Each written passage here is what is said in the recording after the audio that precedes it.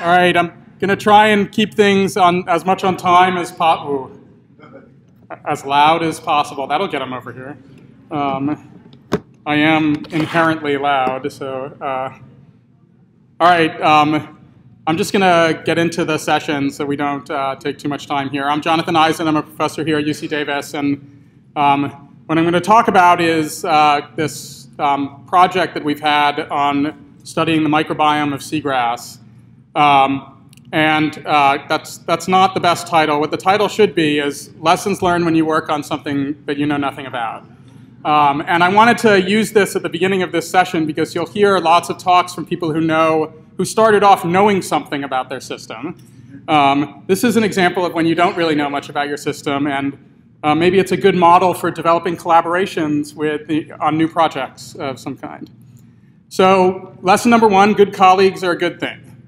So in September 2010, I got an email from the Gordon and Betty Moore Foundation. I had funding from them already in various marine microbiology-related projects, saying they had a call for proposals due, two-page thing due in 2 months. Grand ideas for new projects that they should consider funding. And so that sounded really cool. We like to get money, right? And I have worked with the Moore Foundation and funding for many, many years, and this seemed like a great thing. So we brainstormed. Oh, yeah, just saying, my research covers sort of the ecology, evolution, and function of microbial communities.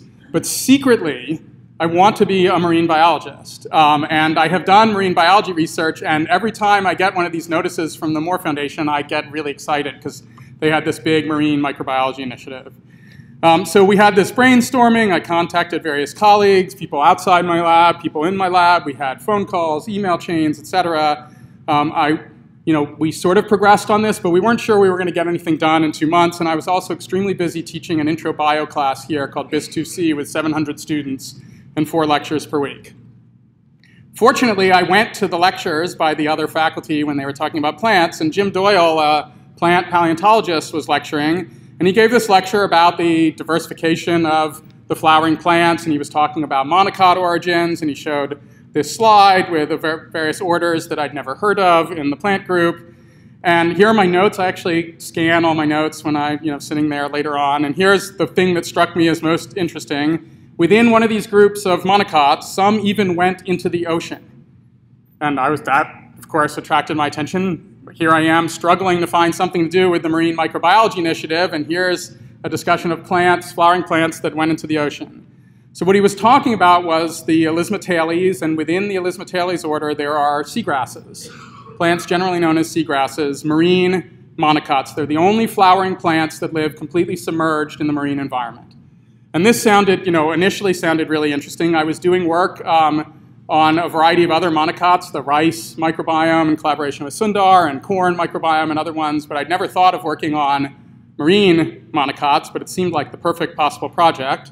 So here are the Elismatales within the monocot lineage, and what was most interesting when I went to talk to Jim Doyle afterwards, he pulled out this paper, showed me some figures from it, we remade one of the figures, but the basic idea that was most interesting was within the Elismatales there were 3 main groups of seagrasses labeled clade 1, clade 2, and clade 3. That is, they're polyphyletic. They're not a single lineage within the Elismatales. They're multiple separate lineages. And there have been, according to the phylogenetic analysis, 3 separate invasions of the marine environment.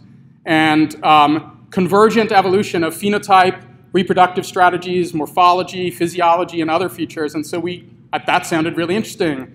People haven't worked a lot on convergence of microbiomes, so maybe we could do something on convergence of microbiomes of seagrass. So there were lots of other reasons to be interested. It seemed like a useful comparison to monocots, adaptation to the salt environment, and there was only one challenge. We knew nothing about seagrass. It seems like a little bit of a limitation to put in a proposal on seagrass when you don't actually know anything about it. So going back to this lesson number 1, good colleagues are a good thing. I did know that I had colleagues in my own department who worked on seagrass and did lots of interesting things about them. One of them in particular, Jay Stakowicz, did a lot of marine community ecology, including a lot of work on seagrass as a model system. So I wrote him a letter and said, I'm sure this is way too long a letter to write a colleague. I wrote him an email and said, oh my God, here's this chance to get funding from the Moore Foundation, but we'd like to talk to you because we know nothing about seagrass and we want to work on it. And Jay was awesome. He said, that's great, come on over. Started telling us, giving us background papers, all these other things about seagrass. Seagrass, not only was the convergent evolution interesting, but he said, ecologically they're really important too, and you might want to include that in a proposal. He said, we have seagrass growing out of Bodega Bay. We do controlled experiments on them. I did not know that really at the time. And so this seemed like a really good potential model system to work on. He told us a lot more about Zostera marina, the seagrass that he worked on, which is also known as eelgrass. It's one of the most abundant seagrass throughout the northern hemisphere. It provides shelter for all sorts of marine animals. And so we put together a proposal, me and Jay and Jessica Green and Jenna Lang, who was in my lab. We called it the J4 proposal. And amazingly, it got funded by the Moore Foundation. And you don't need to read the details on this. Basically, we proposed doing evolutionary studies, ecological studies, and functional studies of the microbiome of seagrass. So I'm going to tell you a little bit about some of those findings in terms of these lessons.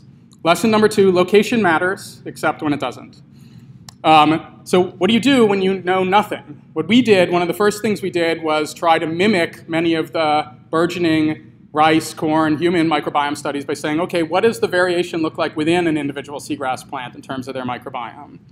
So an undergraduate in my lab, Hannah Holland-Moritz, and another undergraduate, Ruth Lee and Jenna Lang, basically collected some seagrass with Jay's help, dissected it into lots of little pieces, did ribosomal RNA, gene sequencing, PCR, informatics, et cetera, and then did sort of your standard PCOA, PCA analysis to cluster samples by the similarity of their microbial communities, and found that roots, leaves, and rhizomes of the seagrass definitely had different communities, that there were some patterns that which roots that you looked at, there was some variation within roots. The closer you were to the shoot was a little different than the rest of the roots.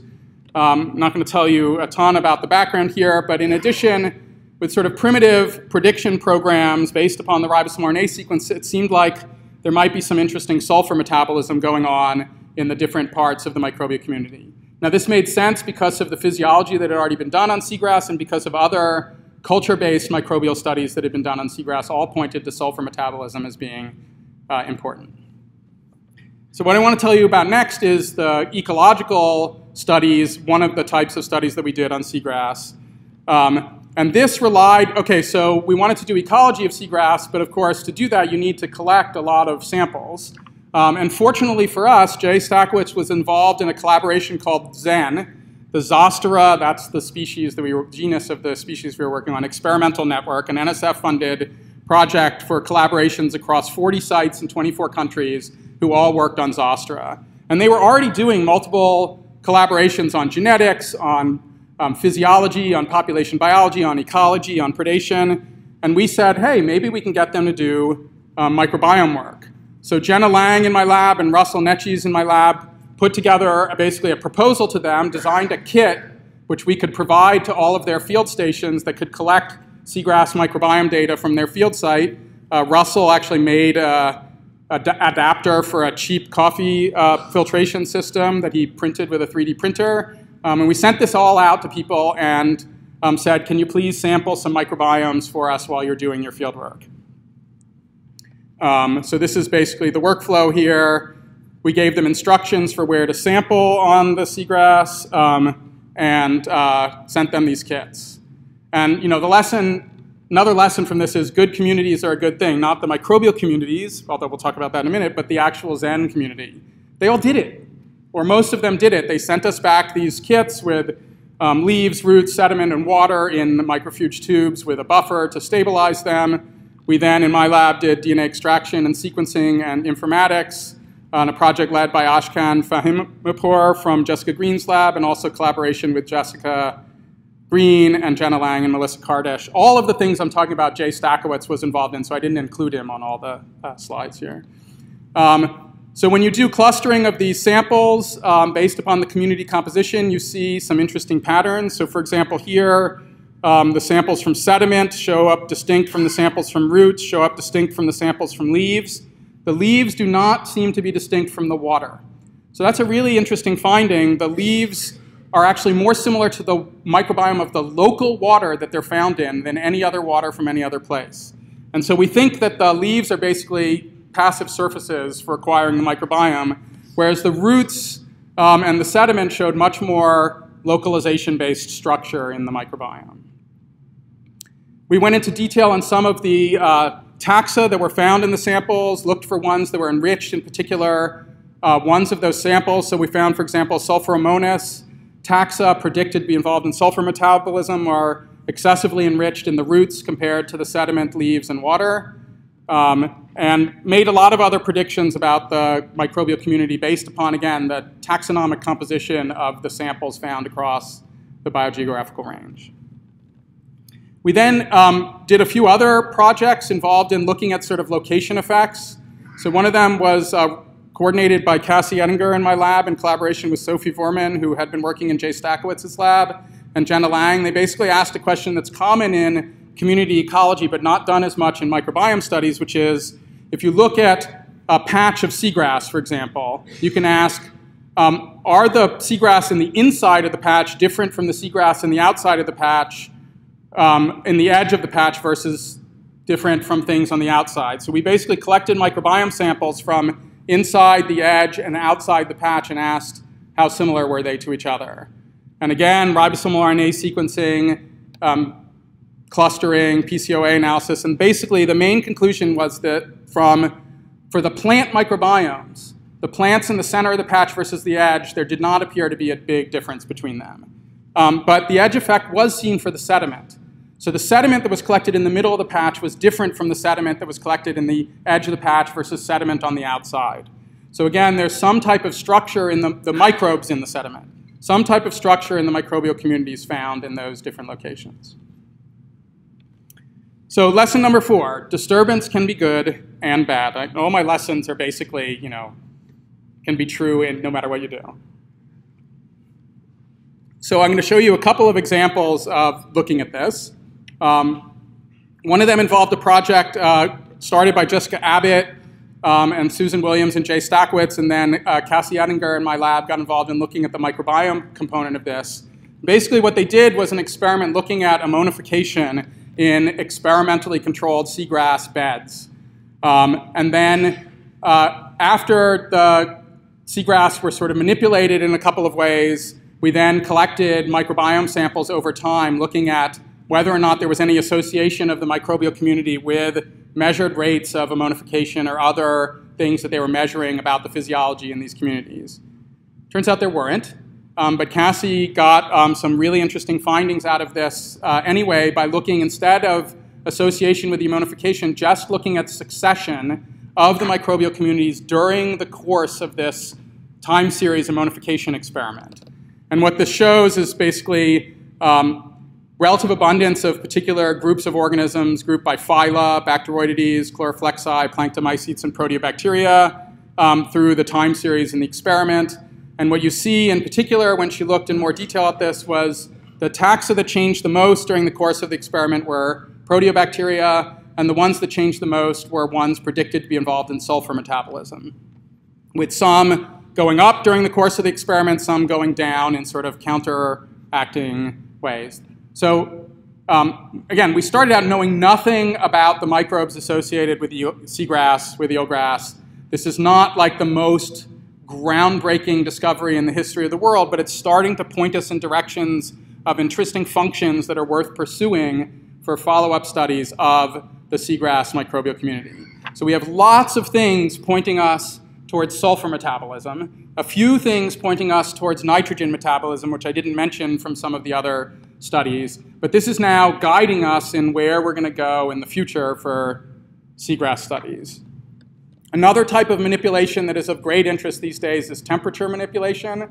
As the oceans warm, it's of great interest to know what happens to the organisms that live in the ocean. Jay Stackwitz's lab has been doing experiments in collaboration with a variety of others on temperature effects on the population diversity, physiology, et cetera, of seagrass. And what we basically did here was add in a microbiome component to those ongoing experiments. So again, the fact that we found this collaborator who was already doing extensive work on seagrass and experimental studies allowed us to get much more rapidly into the dynamics of microbiomes in association with interesting and important events in these seagrass than we would have been able to if we had just sort of started from scratch. So what they did in this experiment was basically take seagrass, put them into these growth chambers, and then manipulate the temperature either up or down in these growth chambers, study the physiology of the seagrass, and at the same time we collected samples for microbiome studies. And Alana Furl, who was a postdoc in my lab, and Laura Reynolds, Katie Dubois, Jessica Abbott, and Susan Williams, in addition to Jay Stackowitz and others, have been looking at this data. And I'm just going to show, this is unpublished, but I'm going to show one slide that Alana sent me about this. Basically, the leaf microbiomes from the seagrass show temperature-related shifts. The root-associated microbiomes don't show, at least we haven't detected as much, temperature-associated shifts. It may be that the temperature effect is just buffered in the sediment and in association with the roots compared to the leaves. The leaves may be more dramatically affected by this. Okay, so I'm just sort of trying to give you a taste of what we've been trying to do, again, when we started with basically nothing about the microbial communities associated with seagrass. I'm not telling you all of the different studies that people have been doing associated with this project, but basically we've had graduate students, postdocs, undergraduates doing a variety of work on different aspects of seagrass and their microbiomes, and just trying to get a handle on what the diversity is like, again, in order to sort of guide future studies. So lesson number 5 is don't forget your roots. I left out a part of this story when I was talking about, when I was telling you I was interested in marine biology. That originally came from when I was an undergraduate getting involved in marine biology research, and I had sort of ditched this for a while, but don't forget your roots. What I want to tell you about a little bit is this intra-plant sampling, but going into more detail on it, I showed you a slide before about sampling the different parts of an individual plant. And Laura Van, who was a graduate student in my lab, decided to take some of the samples that we had ribosomal RNA data for. We still had DNA in the freezer for those samples. We had analysis of them that suggested they were interesting in a variety of ways. And we sent off some of the samples for metagenomic shotgun metagenomic sequencing to try and look at the communities from a different way to look at the metagenomic data. And I'm not going to tell you all about this. Andreas and already mentioned some of the benefits that come from metagenomics. There are many reasons why you might want to go, if you're trying to characterize a community, to go beyond ribosomal RNA sequencing and move into complete shotgun metagenomic sequencing of the community. It gives you finer scale taxonomic resolution. It allows you to do functional predictions based upon analysis of presence and absence of genes. It allows you to possibly assemble genomes. It allows you to do population genomics. You can do all sorts of things with the metagenomic data. And Laura is starting to do that with analyzing the metagenomic data here. She's working on a paper on the intraplant biogeography associated with these metagenomic samples. But what I want to show you is just this one little thing, story that we found by looking at the metagenomic data. So we got back millions and millions of sequence reads from, I think, 12 samples or so. I don't know exactly how many samples we looked at. And I decided, I don't really do anything in the lab, but I decided to actually look at the data here and uploaded the data to a web server that does taxonomic classification based upon composition of the sequences called Kaiju. And then it produces these chronoplots, which you can view, these circular taxonomic diagrams of the taxonomic classification assigned to particular reads. And here's the classification for a particular sample. I zoomed in on the bacteria portion of the classification, and you can see dominated by proteobacteria. These are basically the firmicutes, the FCB group, and then small number of sequences from a lot of other groups. And I was just sort of browsing around, zoomed in on the proteobacteria branch, and saw this really interesting thing, which is that many of the sequences mapped to proteobacteria were annotated as coming from chemosynthetic symbionts. The endosymbiont of Loroipes lucinalis, unclassified gamma proteobacteria that was also turns out to be an endosymbiont of Kodachia orbicularis. These are all intracellular bacteria that live inside the gill tissue of clams. Now, we didn't think we had any clams in our sample, but we could have had larval forms of the clams. But this was really interesting to me, in particular, because it's well known that clams are found in seagrass beds. There's been a lot of work on clam diversity associated with seagrass. There have even been some suggestions, which are pretty controversial, that clams might be involved in some of the sulfur protection that occurs in seagrass sediment and seagrass roots via their chemosynthetic endosymbionts that live inside of them. The reason I'm telling you this is, as an undergraduate, I was looking for something to do, and I basically got pointed to a new professor at Harvard where I was an undergraduate who worked on chemosynthetic endosymbionts that live inside marine invertebrates, including the giant tube worms from the bottom of the ocean.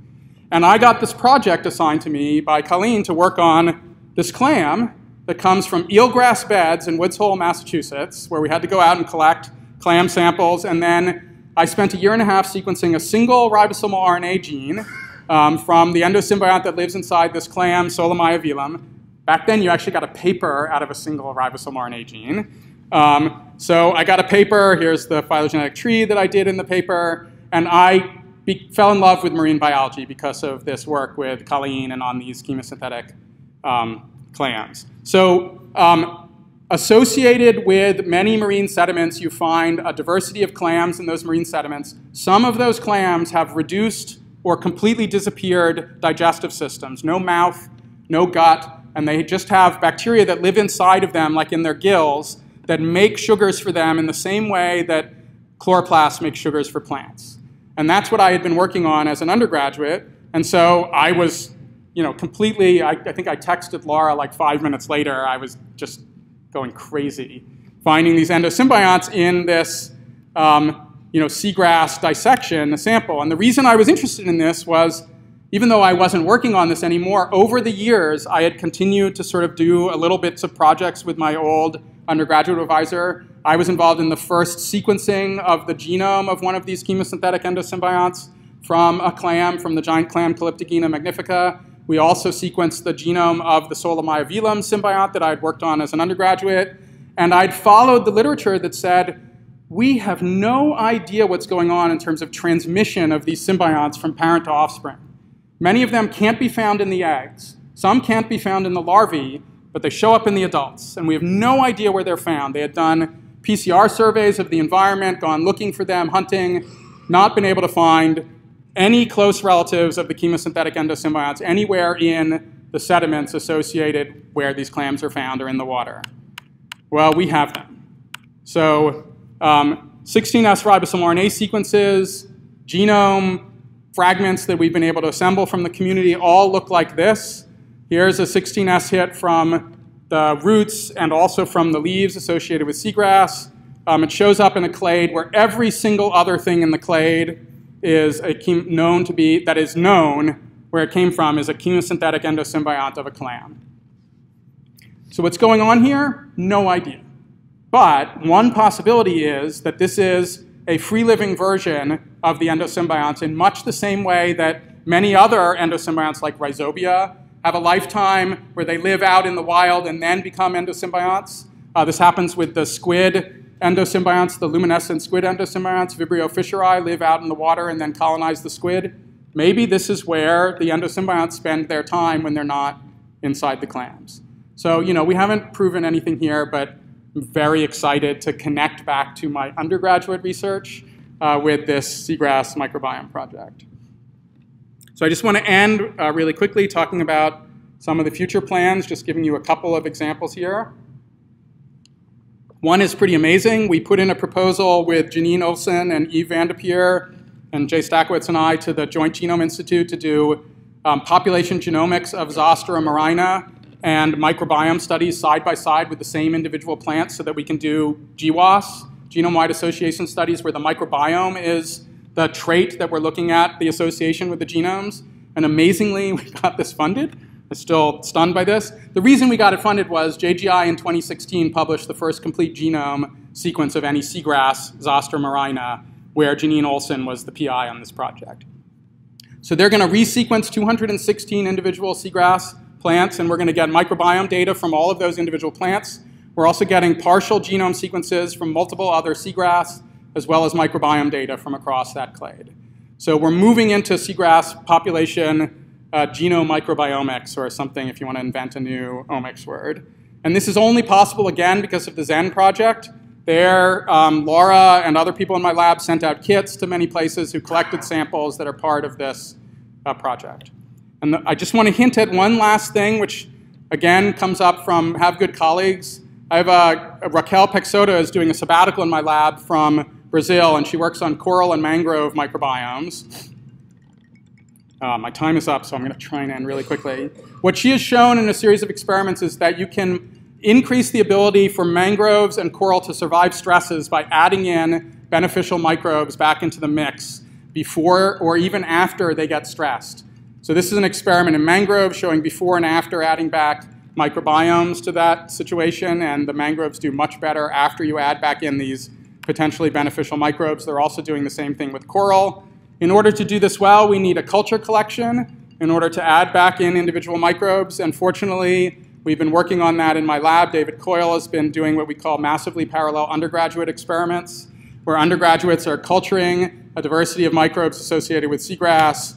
And I will just end it there with the last lesson, which is good people are a good thing. Thanks.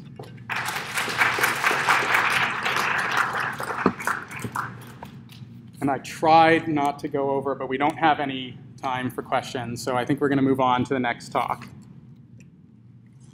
And are you going to do it on your computer, or do you want me to leave you this, or you have an adapter, or you can? All right.